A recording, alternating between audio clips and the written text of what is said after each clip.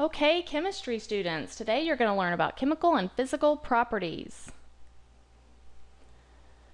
So, chemical properties describe the ability of a substance to undergo changes that transform it into a different substance. Some sort of chemical reaction must be performed in order to observe these properties.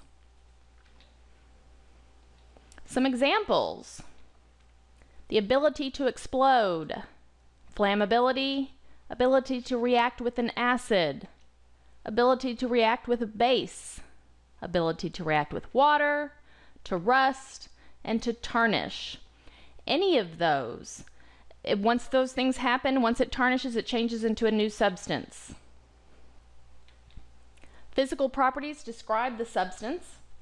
They can be observed or measured without altering the chemical identity of the substance. We have two types of physical properties. We have extensive physical properties and intensive physical properties. Extensive is dependent on the amount of substance.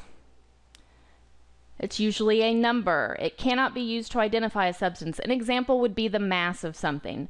If I said we had 24 grams of gold, that would be an extensive physical property, because it tells us it depends on how much. 24 grams depends on how much of it is.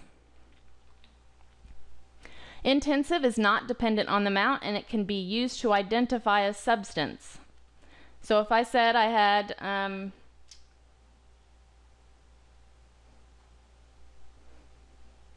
well, let's go through some examples.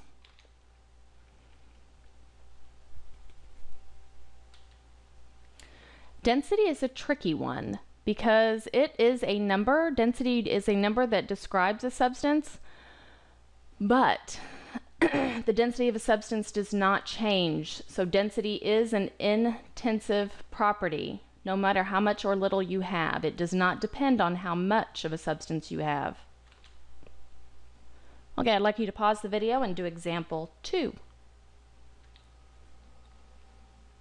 All right, check your answers here. If you notice that mass and volume are the only extensive properties here. These are the only ones that depend on mass.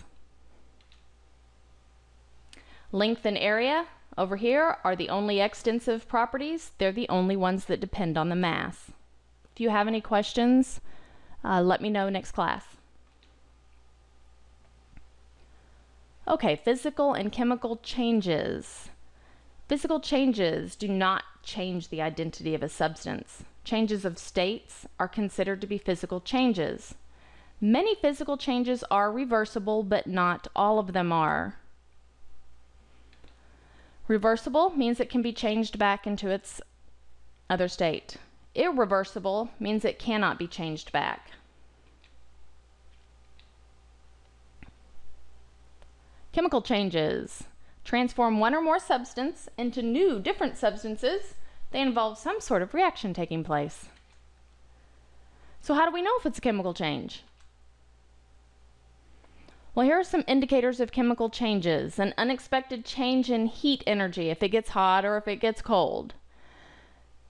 A gas is produced, so if you see bubbles, a gas is being produced. An unexpected color change. An example of that would not be painting your walls, but if you added a penny into some acid and it started to turn green. A solid is produced, or a precipitate, if it gets cloudy. An unexpected apparent mass change means that a gas was involved. This should not say F. This should say F. And this should say G. Sorry about that. A new odor is formed, like spoiling garbage. Or a light is produced. For example, fire or a glow stick. Now I'd like for you to pause the video and do example 3 that's next to the physical and chemical changes in your notes. Check your answer. If you notice here, chewing and stomach churning are both physical, the rest are chemical. If it says breakdown, that's definitely chemical, or reaction.